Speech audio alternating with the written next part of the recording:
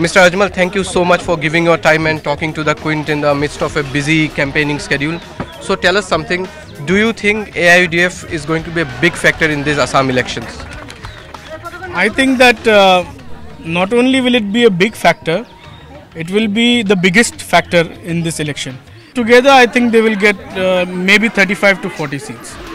Because they are not so popular here because of 2-3 issues. One, Mr. Modi has given up thousands of bighas of land which was under dispute with Bangladesh. He has given it to Bangladesh.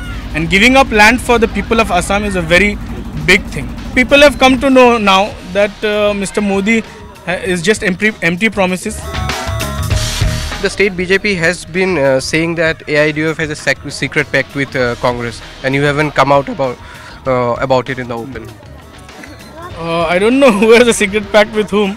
BJP says that we have a secret pact with Congress.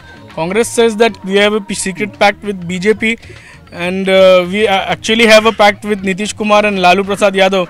My question is that once Mr. Gogoi has said that Badruddin Ajmal is never a factor, if he is not a factor, why is everybody trying to befriend him? Why does everybody wants to meet that person if he is not a factor?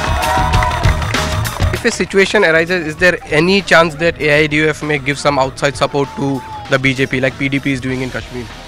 Giving support to BJP does not arise. BJP has been also raking up the issue of illegal immigrants very aggressively in these elections. What is the stand of AIUDF on it? Our stand from the beginning is that we are against illegal immigrants. We don't want even one illegal immigrant in this Assam. But harassing the legal immigrants in the name of illegal immigrants, that is what is being happening in Assam. So is it a party only about the minority, or AIUDF is everyone's party? AIUDF party is not just a political party.